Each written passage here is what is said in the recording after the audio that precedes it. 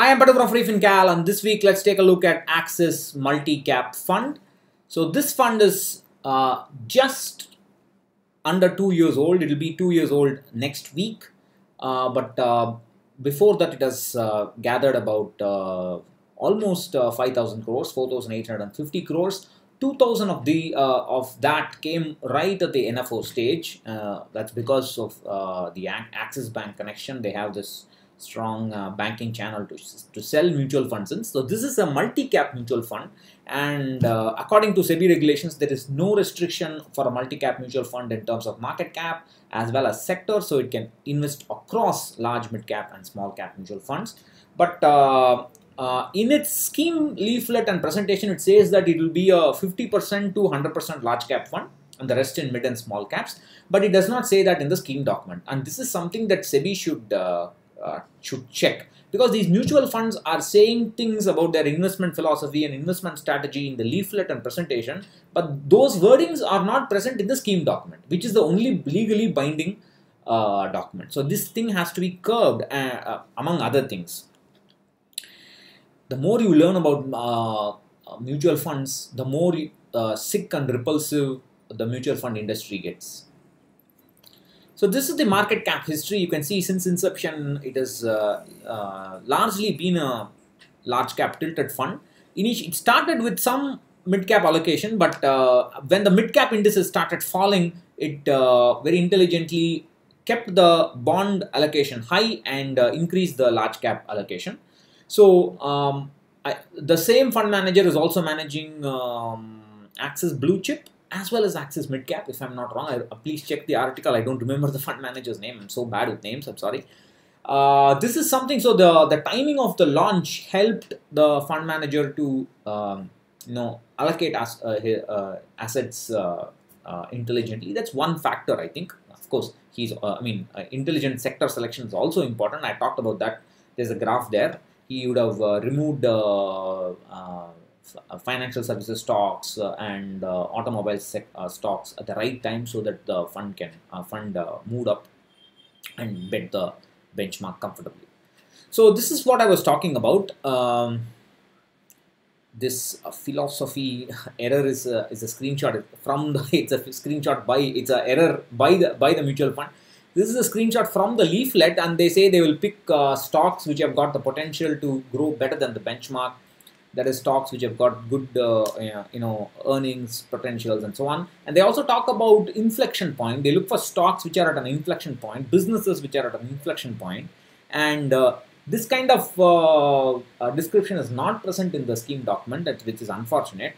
And with respect to inflection point, they say they look for businesses which have seen an increase in market share and increase in competitive advantage, and where many industries there is a merger, stocks that have seen mergers or industries that have seen mergers, and new industries which are capable of disruptive profits and change in management, focus on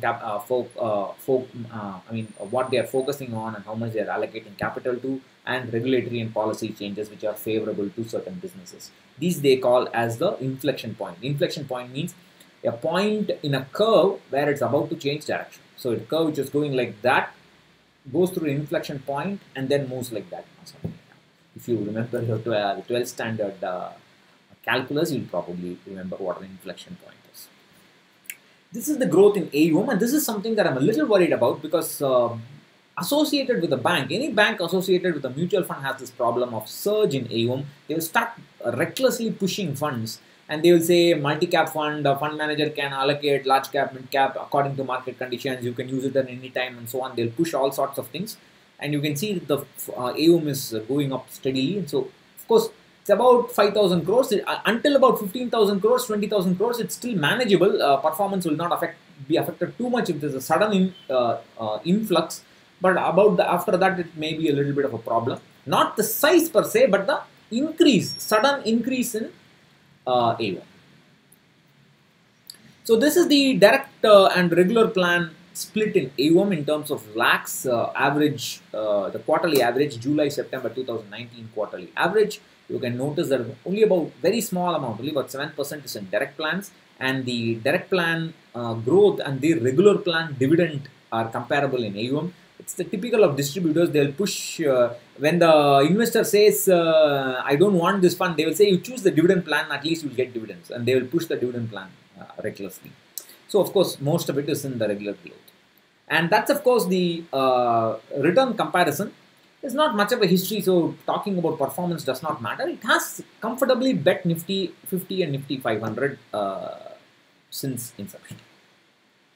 Notice also the huge difference since inception, almost 2 years. There's a nearly 2% difference in returns between direct plan and regular plan because of the huge commissions that they are offering. So that's the reason why they are pushing it so much.